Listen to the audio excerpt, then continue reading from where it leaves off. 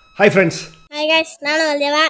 பேசிட்டு இருக்கறப்போ தும்மல் வந்துச்சுனா அட்ஜஸ்ட் பண்ணிக்கங்க. சாரிங்க, எச்ச விட்டேன். ஏன்னா பயங்கர அலர்ஜியா இருக்கு. சடனா என்ன ஆச்சுன்னு தெரியல. அண்ணனை கண்டா சனியே தெரிச்சு ஓடுது. இதுல சளி தான் வந்து பிடிக்குதாங்க. வணக்கம் and welcome to Kichdy. இது கமெண்ட்ஸ் கஷ்டங்கள். I am not prepared to answer you. You are anti-Indian. ரொம்ப நாள் ஆச்சு உங்களுடைய கமெண்ட்ஸ்க்கெல்லாம் டைரக்டா ரிப்ளை பண்ணி நம்மளை திட்டி கழுவி ஊத்தி போடுறவங்களுக்கு நமக்கும் திருப்பி ஒரு பவுன்சர் போடுறதுல இருக்கிற சந்தோஷம் இருக்கே.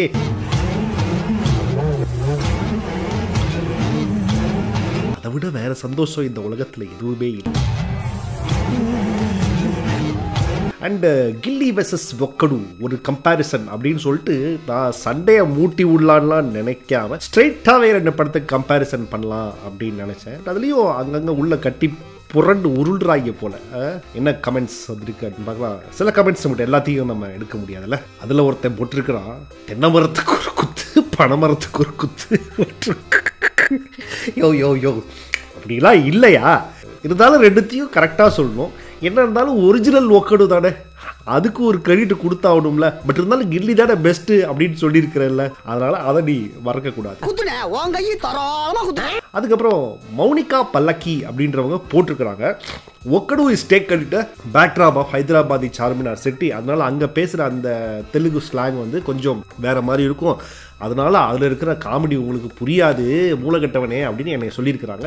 Yeah maybe you are right Mounika. அது அந்த கல்ச்சர், அதுக்கு ஏற்ற ஜானர், அந்த காமெடி, அந்த ஸ்லாங்கு, அந்த விஷயங்கள் வந்து மற்ற ஆடியன்ஸ்க்கு புரியாதனால எங்களுக்கு வந்து அது காமெடியாக தெரியல, ரொம்ப ஸ்லோவாக போகுது அப்படின்னு மேபி நீங்கள் ரைட்டாக இருக்கலாம். அதே போல் அந்த பூமிகாவை கூட்டு வர்றப்போ அர்ஜுனர் வில்லோட பாட்டு ஒரிஜினல் வெர்ஷன் வந்து ரொம்ப ஸ்லோவாக அப்பையாக இருந்துச்சு அப்படின்னு, அதில் இல்லை அது சாகசம், அது நீங்கள் பாட்டோட மீனிங்லாம் தெரிஞ்சா அப்படின்னு அவங்க சொல்லியிருக்கிறாங்க. அங்கேயே நம்ம பையன் போயிட்டு YouTube have limited knowledge about Madurai dynasty and rule the power of kabaddi in South districts of TN அப்படின்லாம் போட்டுருக்குறாங்க. பட் இருந்தாலும் நம்ம ஊருக்கு நம்ம தானே பேசணும் அப்படின்ற ஆங்கிளில் தான் நம்ம பையன் அங்கே போய் சண்டை போட்டிருக்கான். அவனை சொல்லி நிறுத்துங்களேன்டா. கிருஷாந்த் அப்படின்ற ஒரு பையன் வந்து, அண்ணா தம்புடு வெர்சஸ் பத்ரி போடுங்க ராண்டி அப்படின்னு போட்டு இருக்கிற பிரச்சனையை பெருசாக ட்ரை பண்ணுறான்.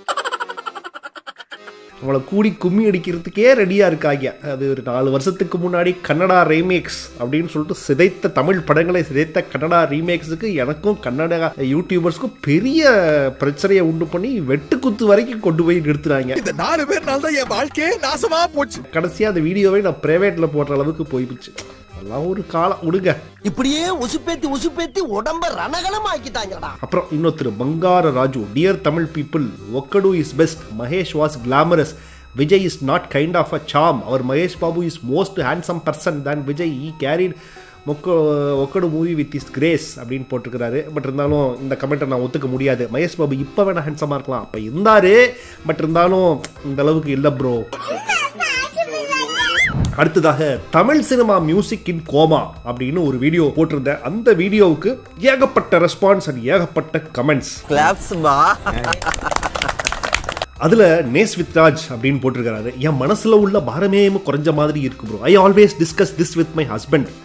ஓ, நேஸ் வித் ராஜ், நான் வந்து ராஜ் அப்படின்னு படிச்சுட்டேன். உங்கள் ஹஸ்பண்டோட நீங்கள் சொன்ன 80s 90s and early 2000 songs are extraordinary. Hope ARR will be backed.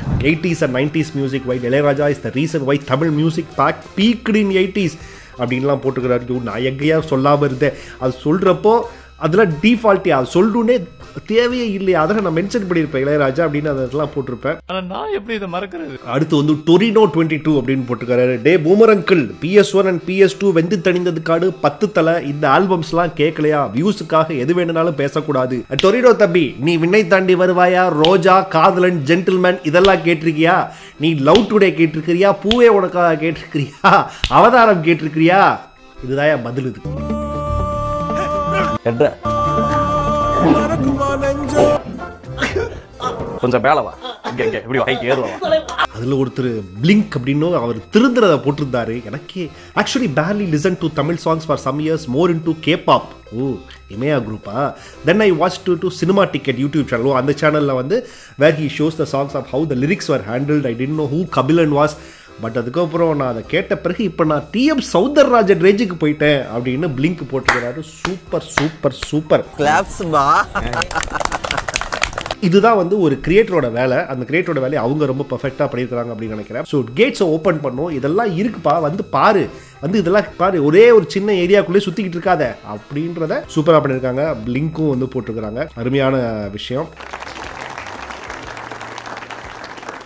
Mat creations அப்படின்னு போட்டுக்கிறாரு. நமக்கு வயசாயிடுச்சு ராண்டி ப்ரோ, வேற ஒன்றும் இல்லை அப்படின்னு போட்டுக்கிறாங்க. கிட்டத்தட்ட அது என்ன உண்மைதான். ஏன்னா நான் சின்ன வயசா இருக்கிறப்போ எங்கப்பா நான் ஏஆர் ரகுமான் பாட்டெல்லாம் கேட்குறப்போ என்னடா இது ஒரே இறைச்சலா இருக்கு, அந்த காலத்துல எல்லாம் எப்படி தெரியுமா பாட்டு போட்டாங்க அப்படின்னு அவர் ஒரு 20 வருஷத்துக்கு முன்னாடி வந்த டி.எம். சௌந்தரராஜன், சிவாஜி, எம்ஜிஆர் இந்த பாட்டெல்லாம் அவர் சொல்லிட்டு இருப்பார். எனக்கு அந்த பாட்டெல்லாம் அப்ப பிடிக்காம இருந்துச்சு அந்த வயசுல, அந்த டீனேஜ், அந்த 14-15 வயசுல.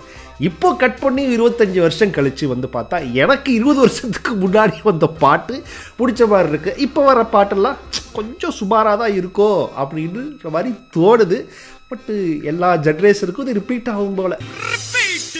அடுத்து பிரபு இட் அப்படின்ற ஒரு ப்ரோ 80s 90s ஸ்க்ரீன் பிளேவும் கிடையாது, ஸ்டோரியும் கிடையாது.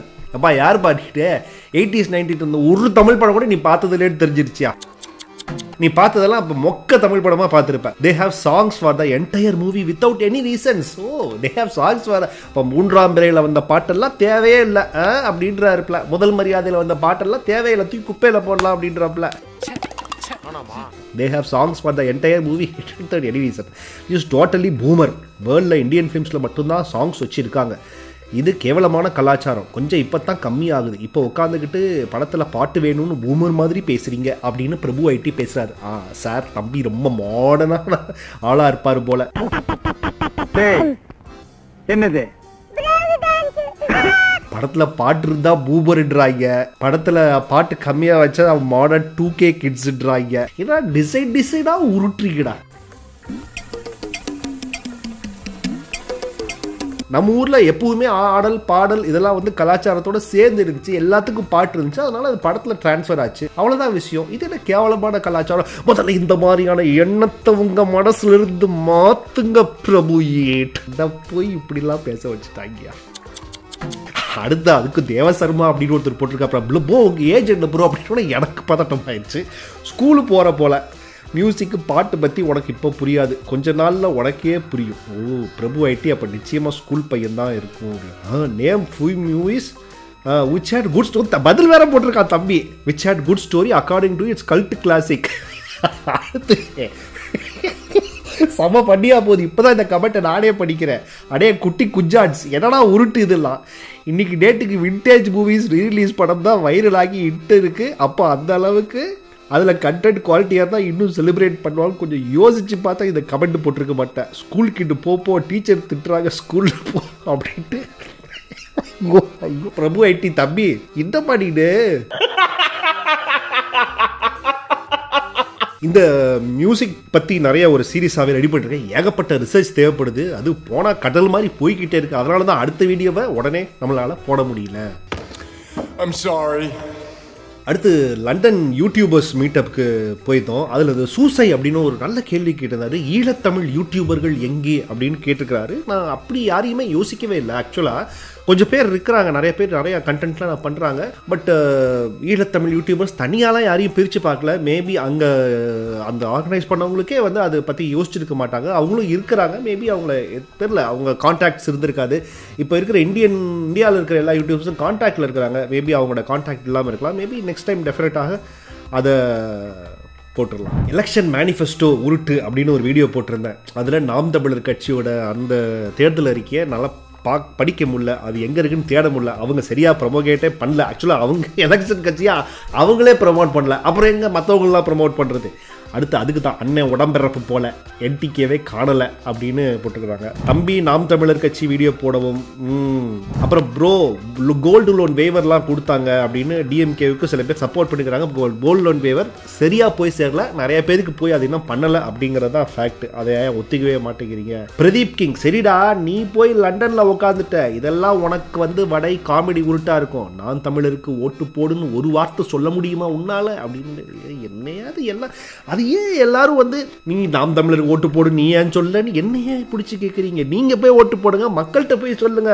மக்கள் வந்து ஓட்டு போடணும்னு தோணுச்சுன்னா அவன் போடுவாயா, கரெக்டான டைமில் ஜெயிச்சு வேணும்னு தோணுச்சுன்னா அவன் ஜெயிச்ச கொடுப்பான். யார் வேணா இப்படித்தான் எல்லாமே. நாம் தமிழர் இந்த பட்டியல் இல்லாததுக்கு வருத்தம் வேண்டான், ஏனென்றால் நமது தேர்தல் அறிக்கை தலை சிறந்தது அப்படின்னு தம்பிகள்லாம் வந்து எலெக்ஷன் ஆன்லைன் எலெக்ஷன் வச்சா தம்பிகள் தான் ஜெயிப்பாங்க, அதில் டவுட்டே இல்லை. அடிச்சு நவுத்திடுவாங்க. கடந்த ஒரு மாதத்தில் பார்த்தீங்க அப்படின்னா நல்ல வீடியோ, சூப்பராக போன வீடியோனா தமிழ் சினிமா ஐசியூ தான் 250K வியூஸ் போயிருக்குது. அப்புறம் மஞ்சுமல் பாய்ஸ் ஒரு 100K வியூஸ் போயிருக்கு கடந்த 2 மாதத்துக்குள்ளே. மற்ற எல்லாம் 20, 25, 15, 18 என்ன வியாபாரம் எப்படி பண்ண முடியும் இதை வச்சுக்கிட்டு? யூடியூபு என்னையா இப்படி பண்ணுற, என்னையா நான் தப்பு பண்ணேன், எல்லாமே விவரத்தை தெரிஞ்சு தானே வச்சிருக்கேன், கரெக்டாக தானே போடுறேன், நீ சொன்ன மாதிரி தானே போடுறேன். போயா இங்கிட்டோ நல்லா இருந்தா சரியா. அப்புறம் அப்பா எழுதின புக்கு மொசுவன் அப்படின்ற அந்த வீடியோவுக்கு ஒரு புக்கை பற்றி போட்டிருந்தேன். அதில் வேற ஒருத்தர் தம்பி வந்து ப்ரோ இந்த மாதிரி மொக்க வீடியோலாம் போடாதீங்க, மறுபடியும் idiot box no comment simply வேஸ்ட்டை கொண்டு வாங்க அப்படின்னு போட்டிருக்காப்புல. என்னத்த பண்ணுறதோ போங்க, என்னத்த பண்ணுறதுன்னு தெரில. பட் மொசுவன் புக் வாங்கணும் அப்படின்னு நினச்சிங்கன்னா அதனோடைய சேர்ந்து இன்னொரு கவிதை புக்கும் இருக்குது. ரெண்டுத்தையும் சேர்த்து நீங்கள் வாங்கணும் அப்படின்னு ஆர்டர் பண்ணணும்னு நினச்சிங்க அப்படின்னா மறக்காமல் இன்ஸ்டாகிராமுக்கு மெசேஜ் பண்ணுங்கள். நம்மளுடைய வாட்ஸ்அப் சேனலில் குரூப்பில் ஜாயின் பண்ணுங்கள். அதில் லிங்க்கு நான் டிஸ்கிரிப்ஷனில் கொடுத்துருக்கேன். ஏகப்பட்ட அப்டேட்ஸ், ஷோஸு, குட்டி குட்டி விலாக்ஸு, பாட்காஸ்ட், ஃபோட்டோஸ் எல்லாமே அதில் வரும். ஸோ மறக்காமல் இந்த கமெண்ட்ஸ் கஷ்டங்கள் எப்படி இருக்குது அப்படின்றத மறக்காமல் கமெண்ட் பண்ணுங்கள். அண்ட் மியூசிக் சீரீஸும் ரெடி ஆகிட்டுருக்கு, அதுவும் வந்து சேரும். என்னென்ன வீடியோஸ் என்னென்ன டாபிக்ஸில் வரணும் அப்படின்னு எதிர்பார்க்குறீங்க, ஸோ விலாக்ஸ் வரணும்னு நினைக்கிறீங்க, நான் வந்து ஸ்காட்லாண்டில் இருக்கிற சாப்பாட்டு சீரீஸ் மாதிரி ஒன்று பண்ணலாமா அப்படின்னு நான் யோசிக்கிறேன். அதை பற்றி என்ன நினைக்கிறீங்க அப்படின்றதையும் மறக்காமல் கமெண்ட் பண்ணுங்கள். டேக் கேர், டடா பை.